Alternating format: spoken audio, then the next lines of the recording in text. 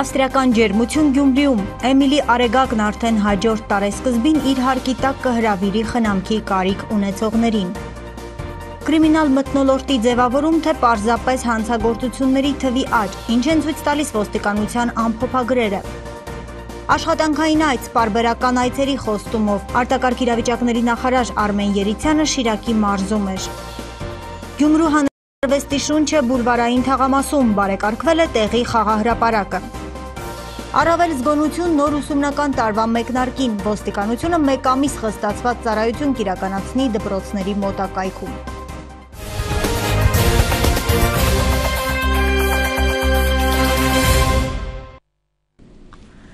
Ցայգ մարզային հեռուստաընկերության ուղիղ եթերում ազդարար լրատվականն է, տաղավարում աշխատում է Ելենա Ավետիսյանը, բարև ձեզ։ Թողարկումը նախ սկսենք տեղի նորություններից։ Դեռևս 2013 թվականի հոկտեմբեր ամսից Պարուշ Սևակ փողոցի վերջնամասում մեկնարկեցին Էմիլի Արեգակ բազմակի հաշմանդամություն ունեցող անձանց ցերեկային խնամքի կենտրոնի մասնաշենքի կառուցման շին աշխատանքները։ Ներկայում դրան գտնվում են ավարտական փուլում, միահարկ շինությունը կառուցվում է Կարիտաս Ավստրիայի ֆինանսավորմամբ և անմիջական հսկողության ներքո։ Կարիտաս Ավստրիայի ֆինանսավորմամբ Գյումրիում կառուցվող կենտրոնը նախատեսված է հաշմանդամություն ունեցող երեխաների ու նրանց ընտանիքի անդամների համար։ Նպատակն է վերջիններից մատուցել սոցիալական զարգացման ուղղված ծառայություններ։ Միահարկ փայտե շենքն ամբողջությամբ հարմարեցված է լինելու բազմակի հաշմանդամություն ունեցող անձանց։ Կառույցի մասում մտել ենք եզրափակիչ փուլ, չնայած ունենք նաև արտաքին բարեկարգման աշխատանքներ, տարածքի կարգավորման աշխատանքներ։ Կենտրոնը, ինչպես գիտեք, նախատեսված է 70 բազմակի հաշմանդամություն ունեցող անձի համար եւ 300-400 իրենց ընտանիքների անդամների համար։ Մասնաշենքի նկուղային հարկի բետոնալցման աշխատանքներն իրականացվել են դեռ նախորդ տարի։ Շինարարության մեկնարկից անցել է շուրջ 10 ամիս։ Կառույցի շինաշխատանքներն արդեն ավարտական փուլում են։ Նախատեսվում է այն շահագործման հանձնել դեկտեմբեր ամսին։ Մենք մեր պլանավորված աշխատանքներից 3 շաբաթ առաջ ենք գտնվում ու երգը պլանավորել ենք հենց դեկտեմբերի կեսերին ամբողջությամբ կենտրոնը հանձնել շահագործման։ Շենքը ինքը 13 օրում է հավաքվել ամբողջությամբ, այսինքն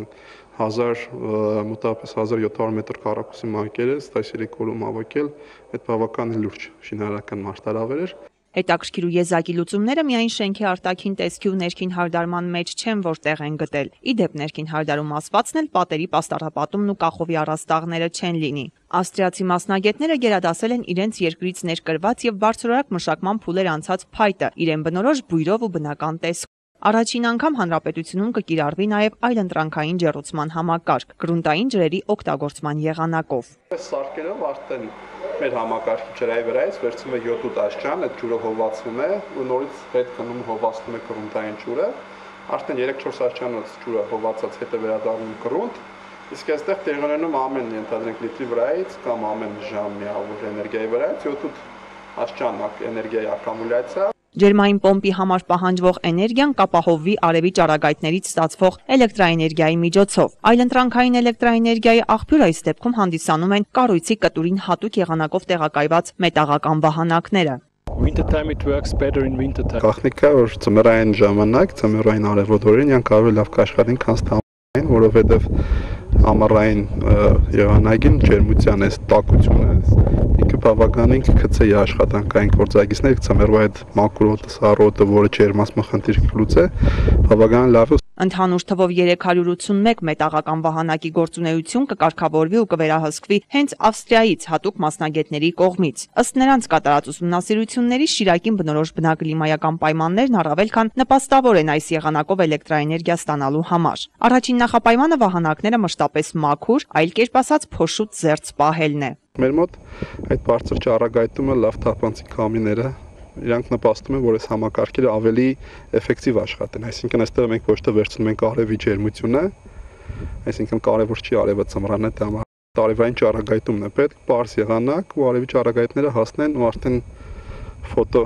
այդ էմիսիոն ճանապարհով փոխարինվել էլեկտրական լարման։ Ըստ քննարկումների արդյունքների շինանյութի ձատ գույքը կներկրվի Ավստրիայից։ Կենտրոնին հարակից տարածքում կհիմնվեն այգի եւ խաղահրապարակ։ Պատասխանատուները լիահույս են։ Էմիլի Արեգակը կգործի արդեն հաջորդ տարեսկզբին։ Ալլա Բաղդասարյան, Խաչատուր Գևորգյան, Ազդարար։ Աշխատանքային այցով Շիրակի մարզ էր այցելել արտակարգ իրավիճակների նախարար Արմեն Երիցյանը, նա նախ հանդիպել է Շիրակի մարզպետ Ֆելիքս Ցոլակյանի հետ։ Այնուհետ եղել նաև Գյումրու քաղաքապետարանում։ Փակ դռների հետևում կայացած հանդիպմանը ներկա են գտնվել նաև Շիրակի մարզային փրկարարական վարչության պետ Մարատ Սարիբեկյանը եւ վարչության այլ աշխատակիցներ։ Խորհրդակցությունից հետո նախարար Երիցյանը նշել է, որ քննարկվել են մի շարք հարցեր առաջիկայում մարզում ստեղծվելիք ճգնաժամային կառավարման կենտրոնի հետ կապված։ Արմեն Երիցյանն ազդարար լրատվականին տված հարցազրույցում անդրադարձել է ոլորտի մի շարք խնդիրների եւ բացթողումների եւս, շեշտել, որ իր աշխատանքային այցերը Շիրակի մարզ պարբերական բնույթ կկրեն։ 10-15 օր առաջ մենք Լորիում արդեն ունեցանք ճգնաժամային կառավարման կենտրոն, բոլոր մարզերում Հայաստանի Հանրապետության նախագահի հանձնարարությամբ մենք պետք է ունենանք ճգնաժամային կառավարման կենտրոն 911 ծառայությունը, այսինքն այն բարի ծառայությունը, որ ազգաբնակչությունը զանգահարի եւ յուրաքանչյուր զանգ ստանա իր արժանի, այսպես ասած օգնությունը, եւ ես գտնում եմ, որ մենք այստեղ պետք է ավելի ուշադիր լինենք, որովհետեւ մենք ունենք 88 թվականի երկրաշարժը եւ ճգնաժամային կառավարման կենտրոնը այստեղ շատ կարեւոր է։ Մեղմ ասած, այստեղ շատ վատ վիճակում է, բոլոր մարզերում մենք համարյա ունենք արդեն տրված համապատասխան տարածքներ, այստեղ դեռ չի տրվել, հենց դրա համար մենք մի երկու տեղ եղել ենք կարևոր, որը գտնում եմ, որ այնտեղ հնարավոր է, որ ունենանք ճգնաժամային կառավարման կենտրոն, 6-րդ մանկապարտեզի կողքը, որը անմխիթար վիճակ, ոչ մեկին պետք չի, այնտեղ ներդրումներ պետք է անենք եւ ես կզեկուցեմ վարչապետին իմ այցի հետ կապված, աշխատավարձը ես միշտ էլ ասել եմ, ինչքան էլ ստանան, միշտ ցածր է, քիչ է, որովհետեւ այսօր այս բարեփոխումները եղան եւ մեր փրկարարների աշխատավարձը բարձրացավ եւ կարծում եմ, որ այսօր համեմատած մյուս ուժային նախարարությունների հետ մենք հավասար իրենց ստանում ենք աշխատավարձ։ Ճիշտ է, մենք ավելին կուզենայինք, բայց դուք գիտեք, պետությունը ինչքան կարողանում է, այդքան է տալիս։ Լավացավ վիճակ ավելի ստանանք։ Օգոստոսի 29-ին ժամը 17:25-ի սահմաններում Շիրակի մարզային փրկարարական վարչությունն է հազանգեստացել այն մասին, որ Հաղթանակի պողոտայի այգու միջնամասում գտնվող բարձր ծառերից մեկի ճյուղը ընկնելու վտանգի է առկա։ Նշված վայր է մեկնել մեկ մարտական հաշվարկ, տեղում են եղել նաև Գյումրու քաղաքապետարանի բնակկոմունալ եւ շրջակա միջավայրի պահպանության բաժնի պատասխանատուները։ Փրկարարական վարչության աշխատակիցների ուժերով Բարդու ճյուղը կտրվել է, այդ եւ այգու մի քանի այլ ծառեր մոտ ապագայում սանիտարական այդման կենթարկվեն, որպիսի նման դեպքերից խուսափեն։ Լերմոնտով գյուղի մոտակայքում Վանաձոր Դիլիջան հատվածի 15-րդ կիլոմետրում հորդարատ անձրևներն արտակարգ իրավիճակ էին առաջացրել։ Երթևեկությունը դարձել միակողմանի Լերմոնտով համայնքի մոտ խիճը սահել եւ փակել է ճանապարհը։ Դեպքի վայր է մեկնել Վանաձորի թիվ 1 հրշեջ փրկարարական ջոկատի խումբը, ճանապարհի մի մասը բացվել է, համապատասխան մարմինների կողմից իրականացվել են ճանապարհի մաքրման աշխատանքներ եւ երթևեկությունը վերականգնվել է։ Շարունակում ենք թողարկումը։ Գյումրին երբեք կրիմինալ չեմ համարել, կրիմինալ միջադեպել լինում են նաև Հայաստանի այլ քաղաքներում։ Սա քրեագետ Սերգեյ Գալոյանի կարծիքն է։ Շիրակի մարզային ոստիկանության ամփոփագրերի տվյալների համաձայն այս տարի հանցագործությունների թվի աճ գրանցվել է, ավելացել են նաև բացահայտումները։ Մարզում կատարված հանցագործությունների մեծ մասը Գյումրուն է վերագրվում՝ սպանություն, դանակահարություն, գողություն։ Ինչքանով է դեպքերի զարգացումն ազդում կրիմինալ հասկացության կամ նման հոգեբանության ու մթնոլորտի վրա։ Որն է մասնագետի կարծիքը, այս մասին ներկայացվող տեսանյութում։ 492, սա 2014 թվականի առաջին երկու եռամսյակի կտրվածքով Շիրակի մարզում իրականացված հանցագործությունների ցուցանիշն է։ Բացահայտումների թիվը 415-ն է։ Մարզում կատարված հանցագործություններից միայն 313-ը բաժին է ընկնում Գյումրուն։ Թվերն առավել քան խոսուն են։ Նախորդ տարվա նույն ժամանակահատվածի համեմատ ավելացել են ինչպես սպանությունների, այնպես էլ մարմնական վնասվածք հասցնելու դեպքերի թիվը։ Համաձայն Հայաստանի Հանրապետության ոստիկանության ամփոփագրերի, այս տարվա առաջին կիսամյակում Գյումրիում սպանվել է 2 անձ, սպանության 2 դեպքն էլ բացահայտվել է, մարմնական վնասվածք ստացել է 14-ը։ Ամիսներ առաջ էր, երկու ընկեր Դավիթը եւ Հարությունն աշխատանքից տուն էին վերադառնում, երբ անհայտ անձինք հարձակվեցին նրանց վրա։ Հասցված հարվածներից հետո դեպքի վայրում մնացին միայն լուռ վկաները, BMW մակնիշի ավտոմեքենան, արյան հետքերն ու պատառոտված հագուստի մնացորդները։ Սիրիահայ երիտասարդները հայտնվեցին հիվանդանոցում։ Նրանք իրենց հետ պատահածից զարմացած են մինչ օրս։ Երիտասարդին դες սխալ հասկացություն եղավ մեջերնից, իրանք խնդիր եղավ։ Ոչ գիտեմ իրենց ոչ առաջ անգամն է դեսրեմ։ Հիմա դեսնեմ չեմ գիտեր ով են ինչ են։ Ացեվի ավ, խնդիր եղավ, վերցավ արդեն հիմա թադարանի մեջ է գործերը։ Շատերն են հիշում Մանկավարժական ինստիտուտի ռեկտոր Վարդևան Գրիգորյանի եղբոր Հարություն Գրիգորյանի սպանությունը։ 50-ամյա տղամարդու տին գտել էին գետ քամայնքից դեպի Երազգավորս գնացող ճամփին։ Կիսակառույցների մոտակայքի փոստերից մեկում։ Դատաբժշկի նախնական եզրակացության մեջ նշվեց դիակի վրա առկա է հրազենային մի քանի կրակոց։ Դեպքի վայրից հայտնաբերվեց Մակարով տեսակի ատրճանակը։ Օրեր անց սերբակալվեց ռազմական ոստիկանության Շիրակի քրեական հետախուզության բաժնի պետ Արման Կատունյանը։ Իմ ունեցած տվյալներով Կատունյանը կալանավորված է եւ պահվում է քրեակատարողական հիմնարկում։ Գործը տեղափոխվել է եւ ծնվում է Պաշտպանության նախարարության քննչական վարչությունում, Գյումրու ոստիկանությունից է տեղափոխվել։ Այս փուլում ինձ հայտնի է հետեւյալը, որ մեղադրանք է առաջադրվել դիտավորյալ սպանություն կատարելու համար Արման Կատունյանին եւ հայտնի է, որ արգրաված են զենքեր։ Դեռ պարզ չի ըստ իմ ունեցած տվյալների, թե կոնկրետ որ զենքով է կատարվել։ Բավականին ժամանակ ես հետևում եմ մամուլին, ես հետևում եմ դատական գործընթացներին, այո, ես նկատել եմ, որ Գյումրիում ինչ-որ կրիմինալ միջադեպեր լինում են։ Համեմատության համար նշենք, որ 2012 թվականին աշխարհի ամենավտանգավոր եւ կրիմինալ քաղաքը համարվել է Կարակասը։ Այնտեղ հատկապես գողությունների ու մարդասպանությունների թիվը եղել է անհամեմատ մեծ։ Իսկ օրինակ նույն թվականին երկրորդ եւ երրորդ հորիզոնականներն ըստ վտանգավորության աստիճանի զբաղեցրել են համապատասխանաբար Քեյփթաուն եւ Պորտ Մորեզբի քաղաքները։ Եթե մի քանի տարի եւս հետ գնանք, ապա կտեսնենք, որ համաձայն 2010 թվականի հրապարակումների նույն թվականին աշխարհի ամենակրիմինալ քաղաք է ճանաչվել Մեքսիկայի Սյուդադ Հուարես քաղաքը, որտեղ միայն սպանությունների թիվը կազմել է տարեկան 3000։ Նման հետազոտություններ մշտապես են անցկացվում։ Մասնագետների աչքից չեն վրիպում կարևոր եւ աղմկահարույց դեպքերը։ Սրանք ընդհանրեն օրինակներ են, որոնք պարզաբանում են եւ առավել հասանելի դարձնում հանրությանը, թե իրականում ինչ ասել է կրիմինալ եւ վտանգավոր քաղաք։ Մարդը, որ ասում է կրիմինալ քաղաքը, ես չի կտրուկ հայտարարություն երբեք չեմ անում, որտեղ կրիմինալ, այսպես ասած, հանցագործություններ տեղ ունեն եւ Երևանում, եւ Կիրովականում, եւ Սպիտակում։ Անկախ իրադարձությունների զարգացումից Գյումրին եղել եւ մնում է արհեստների եւ արվեստների քաղաք։ Ոչ մի աղմկահարույց դեպք չի կարող շղարշել մշակութային մայրաքաղաքի իրական թիմակիցը։ Նազել Եղբագյան, Խաչատուր Գևորգյան, Ազդարար։ Ուսումնական տարվա սկզբից ոստիկանությունը մեկ ամիս խստացված ծառայություն կիրականացնի դպրոցների մոտակայքում։ Տարբեր օրերի, տարբեր դպրոցներում մեկամսյակի ընթացքում ճանապարհային ոստիկանության տեսուչները հատուկ ձեռնարկներով դասընթացներ կանցկացնային երեխաների համար։ Գրքույկները նախորդ ուսումնական տարվա ավարտին են պատրաստվել, հասցրել են ներկայացնել 30 դպրոցում։ Ուսումնական ծրագիրը կշարունակվի մյուս բոլոր դպրոցներում։ Ուսումնական տարվա սկզբին ոստիկաններն անվտանգություն կապահովեն ոչ միայն Երևանի դպրոցներում, մարզային ուսումնական հաստատությունները նույնպես հսկողության տակ են։ Սեպտեմբերի 1-ը ճանապարհային ոստիկանությունը կդիմավորի խստացված ծառայությամբ նախկինում 10-օրյա էր, հետո մեկամսյա, այս տարի ոստիկանապետի հրամանով ոստիկանության հատուկ հսկողությունը դպրոցամերձ ճանապարհներին կտևի մինչև հոկտեմբերի 1-ը, իսկ աշխատանքները սկսվել են նախորդ տարիների համեմատ շատ ավելի շուտ, օգոստոսի 25-ից։ Ոստիկանությունը ամեն ինչ անելու է, որպեսզի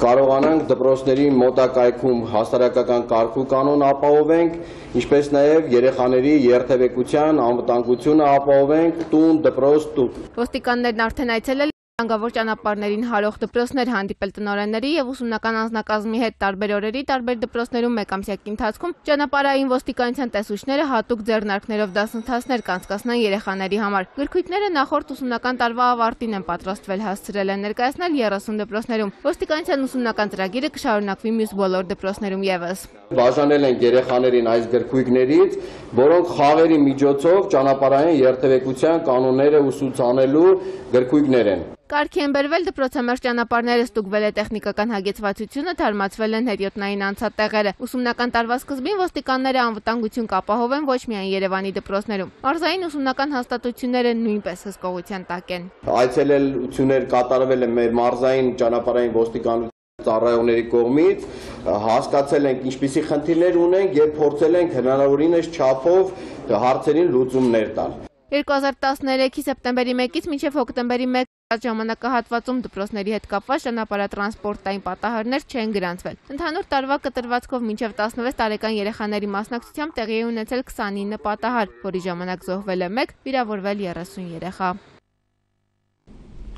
Այլ թեմաներից Հայաստանում աբորտների թիվը 4 անգամ նվազել է, սակայն սեռով պայմանավորված հղիության ընդհատման խնդիրը շարունակում է մտահոգիչ մնալ։ Սելեկտիվ աբորտների ցուցանիշով Հայաստանը երրորդ երկիրն է, զիջում է Չինաստանին ու Ադրբեջանին։ Հայաստանում սեռով պայմանավորված հղիության ընդհատումն առավել տարածված է երրորդ հղիության դեպքում, երբ 100 աղջկա դիմաց ծնվում է 160-ից 170 տղա։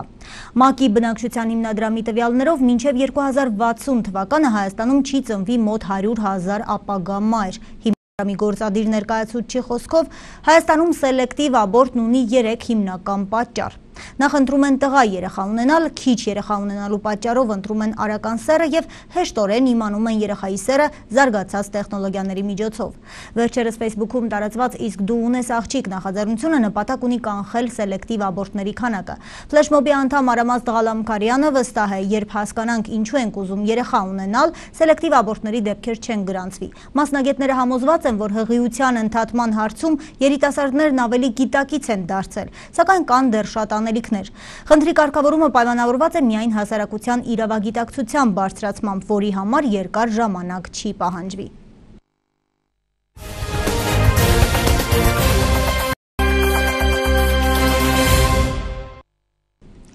Հայաստանի Հանրապետության Պաշտպանության նախարարության զորամասերից մեկի մարտական դիրքերում նախորդին ժամը 18:30-ին գլխի ճակատային շրջանում ստացած հրազենային գնդակային թափանցող մահացու մարմնական վնասվածքով հայտնաբերվել է պարտադիր ժամկետային զինծառայող շարքային 19-ամյա Վլադիմիր Ալեքսանի Հայրապետյանը, հարուցվել է քրեական գործ մարտական հերթապահություն կամ մարտական ծառայություն կրելու կանոնները խախտելը, որն առաջացրել է ծանր հետևանքներ հատկանիշներով։ Պաշտպանության նախարարությունը կիսում է ծանր կորստյան վիշտը եւ իր զորակցությունն է հայտնում շարքային Վլադիմիր Հայրապետյանի ընտանիքի անդամներին, հարազատներին եւ ծառայեկիցներին։ Ադրբեջանական գերության մեջ գտնվող Հայաստանի Հանրապետության քաղաքացի ժամկետային զինծառայող Հակոբ Ինջիղուլյանին Ադրբեջանից 26-ին տեղափոխել են երրորդ երկիր, այս մասին Tsayg.am-ին փոխանցել է Հակոբ Ինջիղուլյանի եղբայր Հարություն Ինջիղուլյանը։ Օգոստոսի 26-ին տարել են, մենք 3 ենք իմացել այդ մասին, ասել է նա եւ ավելացրել, որ Հակոբի հետ դեռ կապ չեն հաստատել։ Ինջիղուլյանի հարազատներին տեղեկությունը փոխանցել են Կարմիր խաչի միջազգային կոմիտեի հայաստանյան գրասենյակից։ Հիշեցնենք, որ 2013 թվականի օգոստոսի 8-ի առավոտյան Ղարաբաղի ադրբեջանական սահմանում չկողմնորոշվելու հետևանքով Հակոբ Գևորգի Ինջիղուլյանը հայտնվել էր ադրբեջանական տարածքում։ Եթե Ինջիղուլյանի երրորդ երկիր գնալու լուրը ճիշտ է, ապա դա հիանալի է, այս մասին գրել է Հայաստանի Հանրապետության Պաշտպանության նախարարության մամլոխոսնակ Արծրուն Հովհաննիսյանը Facebook-ի իր էջում։ Մենք շնորհակալ ենք միջազգային համապատասխան կազմակերպությանը, որ մեր հայրենակցին փրկեց գերության դժոխքից։ Առողջություն ենք մաղթում եւ հուսանք, որ նա Հայաստան վերադառնալու հնարավորություն կունենա, գրել է խոսնակը։ Ադրբեջանական զինված ուժերի մարտական հենակետերից 2014 թվականի հունիս-օգոստոս ամիսներին տարբեր տեսակի զենքերից Տավուշի մարզի սահմանամերձ գյուղերը գնդակոծելու դեպքերի առթիվ հարուցվել է քրեական գործ միջազգային ահաբեկչության հատկանիշներով։ Քննչական կոմիտեի նախագահի մամլոքարտուղար Սոնա Տրուզյանն իր Facebook-յան էջում հայտնում է փաստական տվյալները վկայում են, որ ադրբեջանական զինված ուժերի մարտական հենակետերից կրակահերթեր են արձակվել ականանետերից, խոշոր տրամաչափի գնդացիրներից, զենիթա ինքնագնաց կայաններից, Հայաստանի Տավուշի մարզի սահմանամերձ գյուղերում իրականացնելով պայթյուններ եւ հրկիզումներ, ուղղված Հայաստանի Հանրապետության քաղաքացիներին ոչնչացնելուն, նրանց մարմնական վնասվածքներ պատճառելուն, հայկական բնակավայրերի ճանապարհները, հաղորդակցման կապի միջոցները, գույքը ցանկատարածքները վնասելուն։ Քրեական գործն ուղարկվել է ազգային անվտանգության ծառայություն, որտեղ էլ շարունակվում է նախաքննությունը։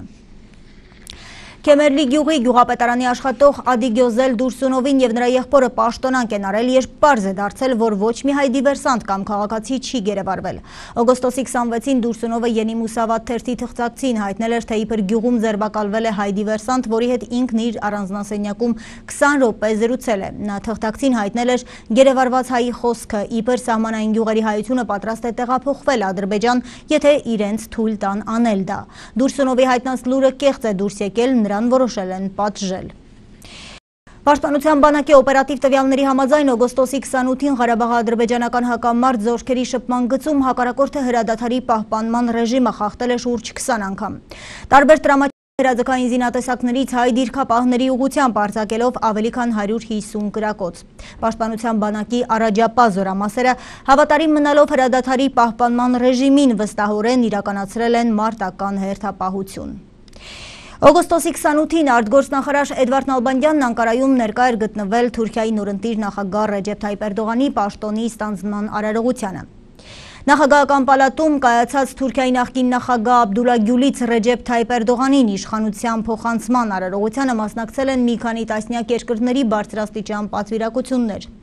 Արարողությունից հետո պատվիրակությունների ղեկավարների պատվին տրված ընդունելությանը նախարար Նալբանդյանը կարճատև զրույց է ունեցել նախագահ Էրդողանի հետ, որին հանձնել է Հայաստանի Հանրապետության նախագահ Սերժ Սարգսյանի պաշտոնական հրավերը 2015 թվականի ապրիլի 24-ին ներկա գտնվելու Երևանում կայանալիք հայոց ցեղասպանության զոհերի հիշատակի ոգեկոչման արարողությանը։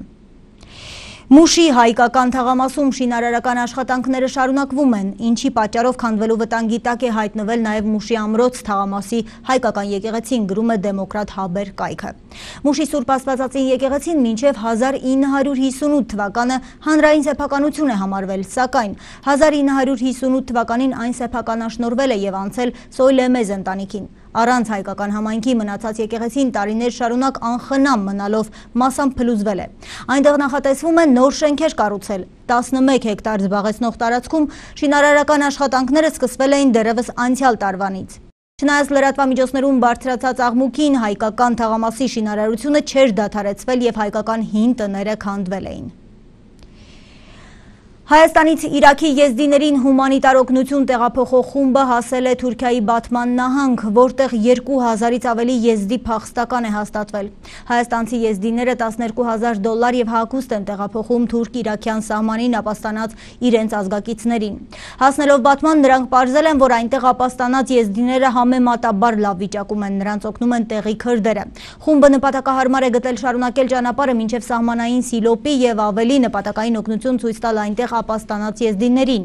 Որոշ եզդիներ խմբի հետ հանդիպման ժամանակ հայտնել են, որ ցանկանում են գալ Հայաստան եւ ուղիներ են փնտրում Թուրքիայի եւ Վրաստանի տարածքով մեր երկիր տեղափոխվելու համար։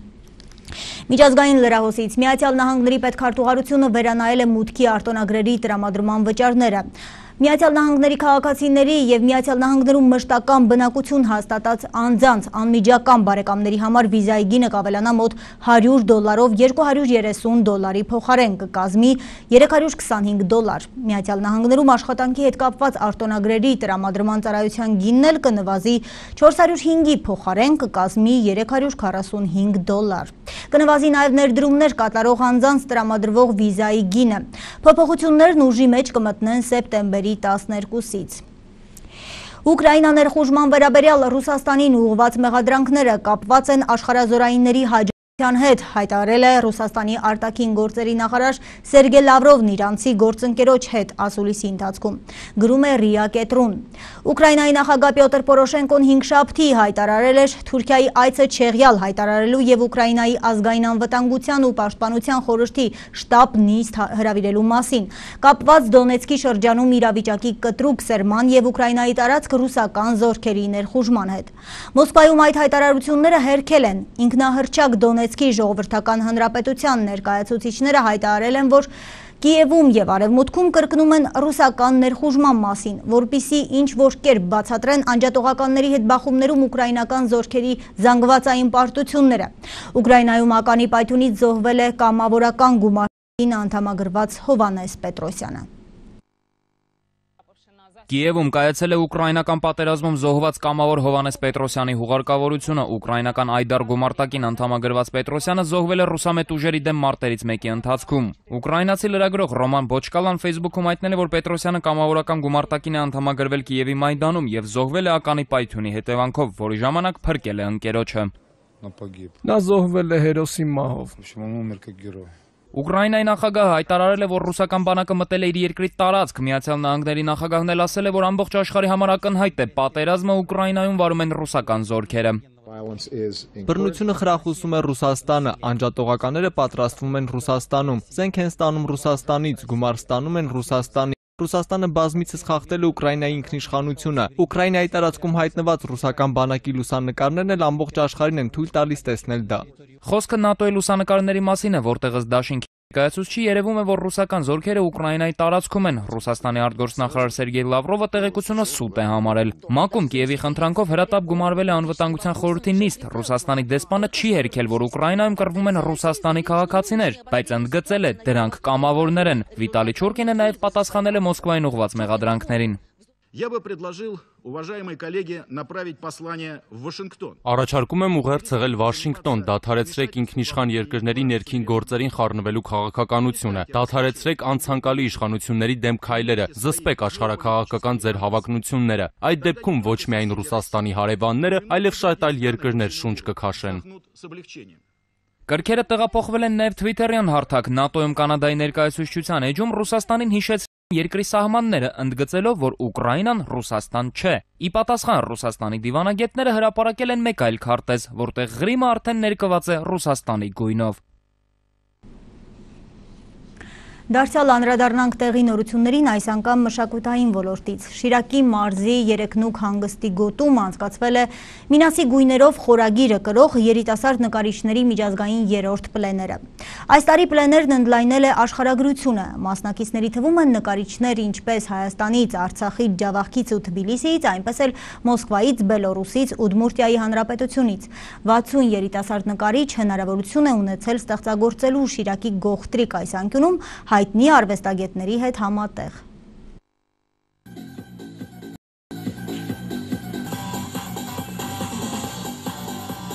Երիտասարդ նկարիչների միջազգային 3-րդ պլեները Շիրակի մարզում անցկացնելը նպատակ ունի Հայաստանի Հանրապետության եւ օտարերկրյա երիտասարդ արվեստագետների միջև ստեղծել միջմշակութային համագործակցության հարթակ, այն ծառայեցնելով որպես մշակութային երկխոսության եւ տարածաշրջանում կայունության ու խաղաղության ապահովման երաշխիք։ Դրական է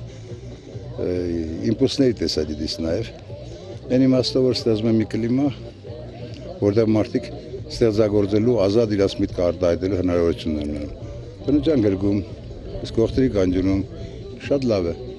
Սա օգտակար է ամեն առումով, եւ մարդկային շփումների եւ արվեստի տեսադիտից։ Մինասի գույներով խորագիրը կրող երիտասարդ նկարիչների միջազգային 3-րդ պլեներն նոր շնչով է անցկացվել։ Պաշտոնական շեշտադրումները փոխարինվել են ավելի ազատ երանգներով։ Նման երևույթ, նման ես երևույթ անվանում եմ զուտ այն առումով, որ նման ծրագիր գոյություն չունի։ Սա իրոք երևույթ է, որ բացառիկն է նկարիչների համար ու շատ հրաշալի մի միջոցառում, որ թույլ է տալի նկարիչներին բնության մեջ գտնվել, նկարել, զարգանալ, որովհետև բնությունից հրաշալի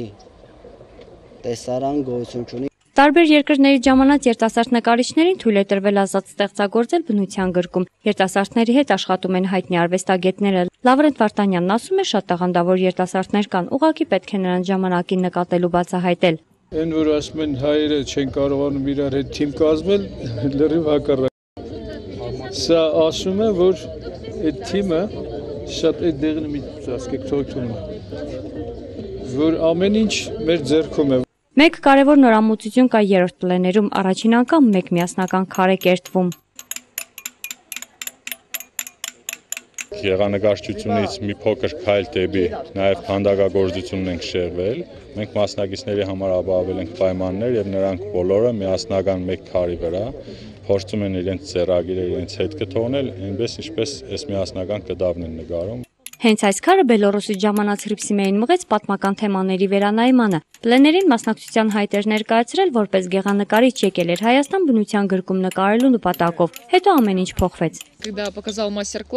Քանդակագործության վարպետության դասընթացի ժամանակ ես հանկարծ հասկացա, որ ուզում եմ աշխատել քարի հետ։ Արդեն 3-րդ օրն է Տիգրան Մեծին եմ կերտում։ Այս թեմային ինձ տարավ իմ ընկերը քարը։ Այն շատ հին է եւ պատմության շունչ է գալիս հայոց պատմության։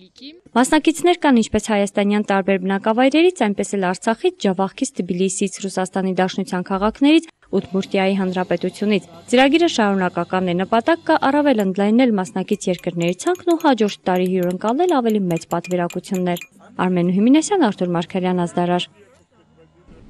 Եվ մեր թողարկման վերջին լուրը միախմբվենք Գյումրու հանրային արվեստով նախագծի անդամներն աշխատանքներ են իրականացրել Գյումրու բուլվարային թաղամասում։ Խաղահրապարակն են կարգի բերել։ Բարեկամության այգի հենց այդպես կկոչվի կենթանացած ու նոր շունչ առած խաղահրապարակը։ Այստեղ ֆուտբոլի համար նախատեսված ցանցեր են տեղադրվել, նստարաններ դրվել ու ստեղծվել լավ պայմաններ։ Երեխաների ժամանակն արդյունավետ կազմակերպ համար։ Թեև քիչ թվով, բայց կամավորներ եղել են, ովքեր ևս մասնակցել են բարեկարգման աշխատանքներին։ Նրբերանգույններ, բազում ներկեր ու լիքը ժպիտներ, նախագծի ամենափոքր մասնակիցները նկարում են ներկում, բայց ոչ թե թղթի կամ կտավի, այլ ոչ ավել, ոչ պակաս անձրևանոցների վրա։ Որպեսի մասնակցեն նաև երեխաներն այս միջոցառմանը, որոշեցին գնել անձրևանոցներ, ինչի վրա նրանք կնկարեն։ Նկարչությանը հաջորդելու է ծառատունկը, ինչի շնորհիվ հողեղեն այս տարածքը որոշ ժամանակ անց կկանաչապատվի։ Ես երեխաներին մի հետաքրքիր պատմություն պատմեցի։ Երբ Նագասակին կործանվեց, մի մարդ մի ծառ տնկեց, հետո տարածեց աշխարհով մեկ։ Հիմա նույնն ուզում եմ անել Գյումրիում։ Օտարերկրյա արվեստագետներից յուրաքանչյուրը մի առանձին գործ է ձեռնարկում ու դրան նորություն բերում Գյումրու հանրային արվեստ։ Քենդել Հենրին է այս յուրօրինակ նկարների հեղինակը։ Լքված ու կիսաքանդ կառույցը հենց նրա շնորհիվ է կենդանություն առել։ Հետաքրքիր աշխատանք է ներկայացնում նաև ռուս երիտասարդը։ Գայլը ոչխարի մորթով Գյումրու վարպետներն ինձ օգնեցին սա պատրաստելու համար։ Արդեն երկրորդ օրն է նա վազում է Գյումրու տարբեր շրջաններով։ Արվեստագետն այս յուրօրինակ ու բացառիկ հեծանվով դեռ երկար կշրջի Գյումրու փողոցներում, կներկայանա մարդկանց մեկ նպատակ հետապնդելով։ Գյումրիում դժվար է մեկին գտնել, դրա համար կարծում եմ, արվեստը պետք է գնա դեպի ժողովուրդը, ոչ թե սպասի, որ ժողովուրդը գա դեպի արվեստը։ Տեղի բնակիչները ևս մասնակցել են բարեկամության այգու բարեկարգման աշխատանքներին, օժանդակել ինչպես ֆիզիկապես, այնպես էլ ֆինանսապես։ Աշխատանքներ կատարվի, ասենք սետկեքն է կնվի, տերիտորիան է մակրվի։ Արվեստի տեսակ է, որտեղ ներգրաված են նաև մարդիկ, տեղի բնակիչները եւ սերտորեն կապված է կյանքի հետ, միջավայրի ստեղծման, բարելավման հետ։ Ծրագիրը շարունակական բնույթ կկրի հանրային արվեստի ջատագովները կշրջեն քաղաքում նպատակ ունենալով արվեստի իրենց տեսակը տարածել նաև մարզի մյուս համայնքներում։ Հեղինե Մանուկյան, Արթուր Մարգարյան, Ազդարար։ Օրվա լրահոսից առանձնացրել էինք այսքանը, շարունակեք հետևել Ազդարարի հաջորդ թողարկումներին, ցտեսություն։